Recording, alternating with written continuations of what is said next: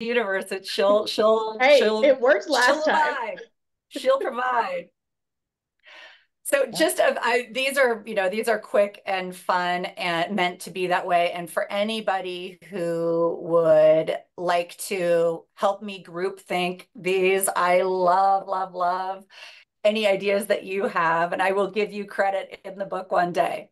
One of my favorites when I'm quipping and just giving people insights to the direction that I'm going is desperation is transparent and it is not attractive, right? So if you're if you're like have a baby before I'm 30 or else, right? It's really tricky when you're on that first date to be seen as a candidate for unless that person is also on that mindset. And when you are desperately looking for a job, it shows. So just have fun. Just look at the job search like being on a date where you're learning about someone else, where you are there to connect, to make a friend, to get a free lunch, whatever, whatever it is. But just enjoy it. Don't try too hard to be anything that you are not. The second one, and I think it's super, super, super important, is time travels differently for the one who's in control. And by that, I mean, hey, I'll call you next week, right? Dating or job search. And if you've ever seen the movie Swingers, where the guy gets super obsessed and he leaves voicemail message after voicemail message after voicemail message on the old school answering machine, and he's like, maybe you didn't get this message, or maybe I'm calling the wrong number, or maybe he's making all of these excuses for her. And by the time she gets home and checks the answering machine, it's loaded with psychobabble. So it is entirely possible that I said I will talk to you next week, and 3 weeks went by in a blink of an eye, and my to-do list has gotten so large and it's gotten outside the screen.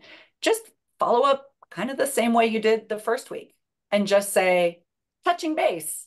It's the end of the month. Looking forward to our next conversation. Don't be a psycho.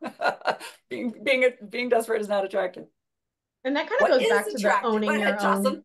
Go I ahead. was going to say that kind of goes back to the owning your own career thing too. Like if if someone else is in the driver's seat, but it's been a couple of weeks and you are really interested in that, then follow up. There's not a harm in following up. I mean, don't be the annoying person going over and over again, but one or two follow-ups is not going to kill you. Yes, and I see we have a couple of chats that have popped up. Let's take a look at those.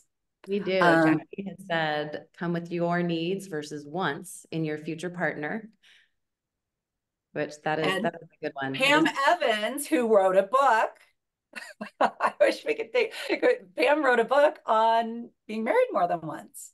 And she says, vet your partner means vet the company that you are considering before you say yes. Love that. That So is really true. curiosity is attractive. And when I get into some of the tips that I have for interviewing, there are a couple of spots where I will suggest using the words, I'm curious. And I also like the words, we talk about transferable skills as kind of one of the things we used to talk about in the industry. I really like the word portable skills. That somehow there's just something a little bit more attractive about that. But curiosity, opening with an interest in others is always going to be helpful. And it's good on a date too. And then lastly, profile pictures matter. Now, I have not had the opportunity um, to tinker with Tinder or Match or other fish in the sea or Bumble or all the things that are out there. But the stories that I've heard from my friends who have are sometimes people fib about their height. Sometimes people do not look anything like. Sometimes it is at least a big haircut difference.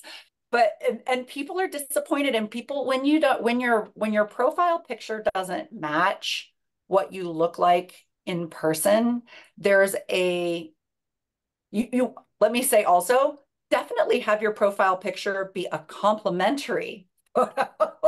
If you've got a spectrum of your worst look, worst day, and best look, best day, have a good hair day when you're, if you have hair, when you do your photo, but don't have it be so distorted that it makes them doubt your authenticity and makes them not trust you.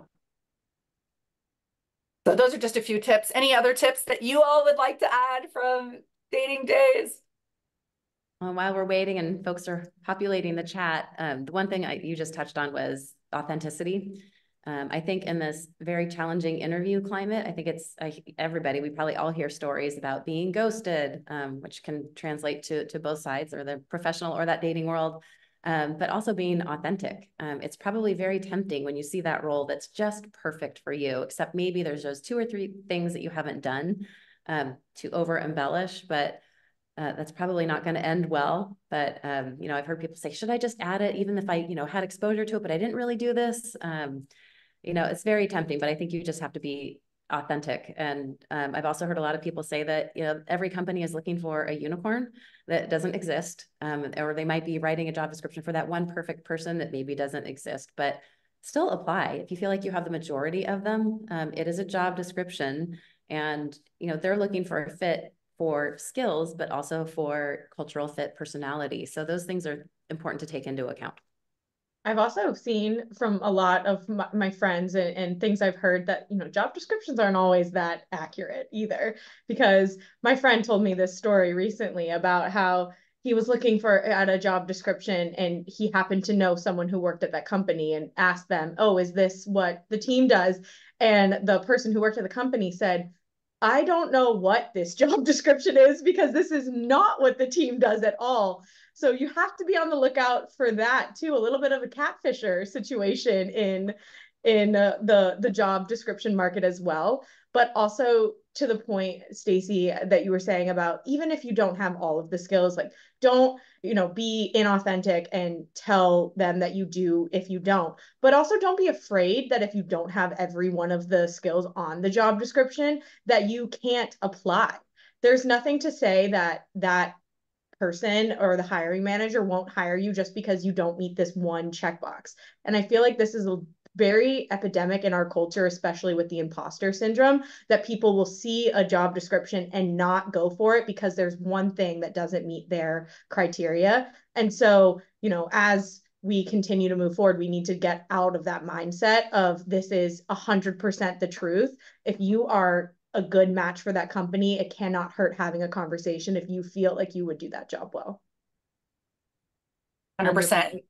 Looking back at the book Lean in Sheryl Sandberg, she talks about how you know, there are 10 things that they're looking for in this person that fits the job. And I hesitate to be gender specific, but perhaps a woman might say, oh, I only have 8. And perhaps a gentleman might say, sweet, I got 8. That's 80%. That's a B, right? So we want to make sure that we don't take ourselves out of the running. You don't have to, again, don't mischaracterize yourself, but recognize that your superpowers are your strengths, and that's what they're looking for. And Jackie had a good comment in the chat about don't be scared to apply if you only meet 50% of the requirements. Don't lie, but remember skills transfer in more than one way. So true.